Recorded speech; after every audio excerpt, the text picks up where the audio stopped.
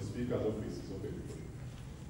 Thank you, Mr. Biaran. Our embassy here, you can even come up here and report to the embassy that regarding the amendment of our constitution, as our representatives, do you have any regrets about the process which was followed to remove the presidential age limits from our constitution?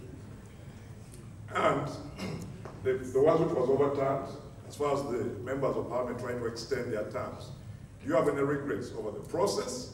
And after removing not only the presidential age limits, but the term limits in 2005, do you believe our democracy is stronger and our constitution is stronger after removing both the presidential term limits and the presidential age limits?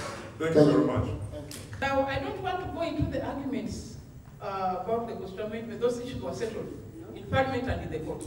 So I will not answer that question. Concerning what we are going to do, I will not tell you my secrets. I'm going back to Kampala to organize.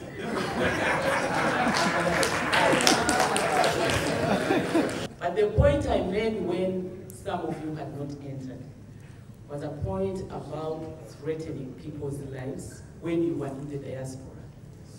You record yourself and you threaten me, you tell everybody that Nankabirwa is next, after Biriga Nankabirwa is next, and you come home and walk free when I know you are planning to kill me.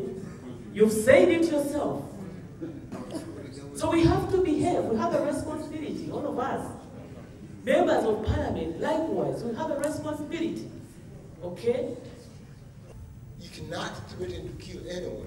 Here, even here in America or in Uganda. So I would always caution our members to be very careful. But at the same time, we want the government of Uganda to understand that people can fake these videos